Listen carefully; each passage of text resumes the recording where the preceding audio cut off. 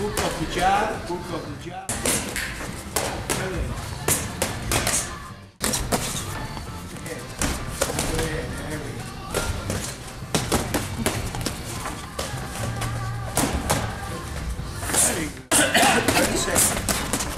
Some punch. Then you need some punch.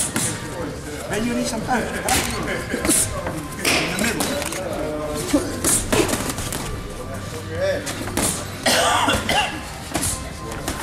You try to be inside.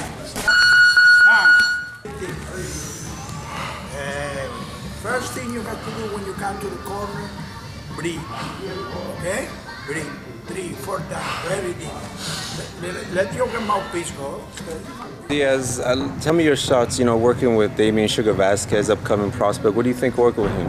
Well, very nice. He, that's whatever we tell him to do, correct what was wrong, and make him a better fighter. And he accepted immediately. Gotcha. And he correct the things that we told, me and Salas told that he was doing wrong. And he already approached the boxing, which is the most important thing, in a manner that he correct already all the little things that we already tell him. Notice about him, I covered him a little while. He has a humble approach compared to a lot of guys you see out here. How much easier is that for a trainer to take a kid like that?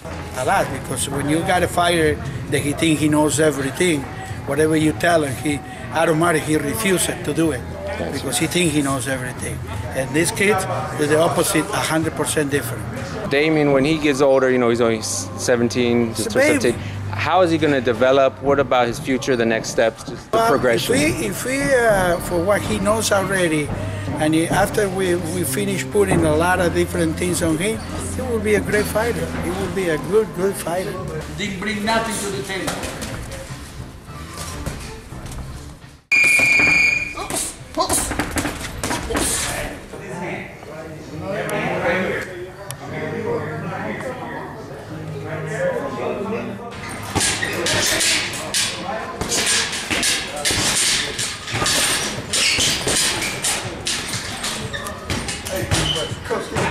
Just the bag.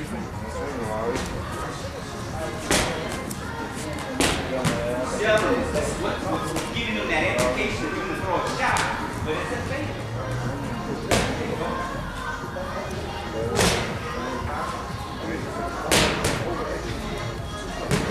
Now you got to be sharper to beat him.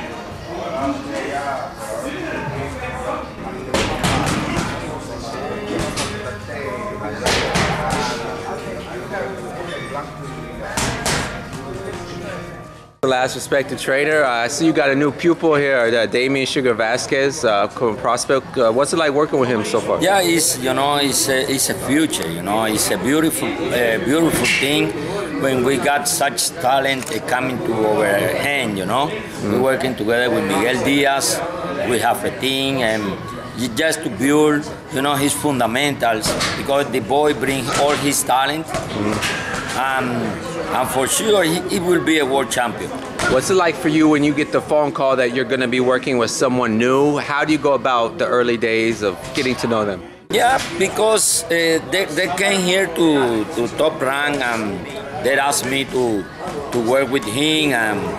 Actually, I like to work with young fighters. Yeah. I like to build a young fighter.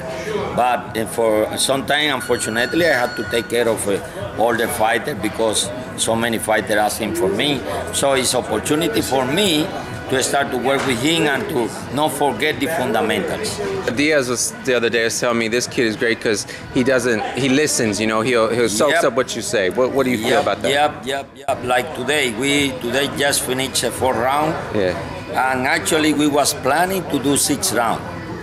But we saw his performance in 4th round and we said, this is enough. This is what we need to watch for this time. He keep working. We're working with his fundamental, his feet. As you see, we try to get his proper body balance, everything coming from his feet. We need to bring up his hand, So the way we're looking forward to seeing him to go to another level.